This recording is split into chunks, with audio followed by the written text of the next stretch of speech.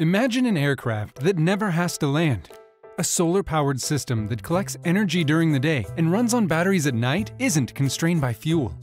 It would live in the stratosphere, providing better capabilities than satellites, but for the cost and logistics of a drone. But despite the wide variety of aerial vehicles, none have attained persistent flight. Why is that? Think of a glider.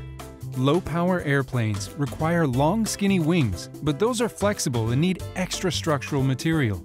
Now think of a helicopter. Rotors that droop under their own weight become rigid once spinning, but that has a lot of turbulence. What if we borrow the physics of a helicopter, like a rock spinning on a string, to solve our skinny wing problem?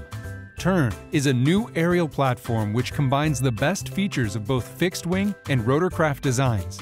It takes off vertically and can hover, but a bulky helicopter is replaced with tethers, and it solves our engineering problem by placing the wings under tension.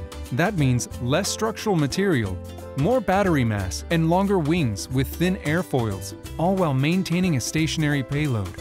NASA and Air Force funding show that Tern is 10 times more aerodynamically efficient than fixed wing, so persistent flight is within reach. That will provide atmospheric monitoring for weather and climate change data, a solution to the 5G infrastructure problem, and broadband wireless internet across the planet.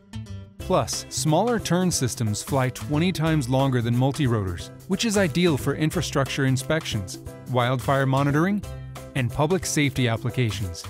Persistent flight is the last great aviation milestone, and Tern will be the backbone for the next telecommunications industry.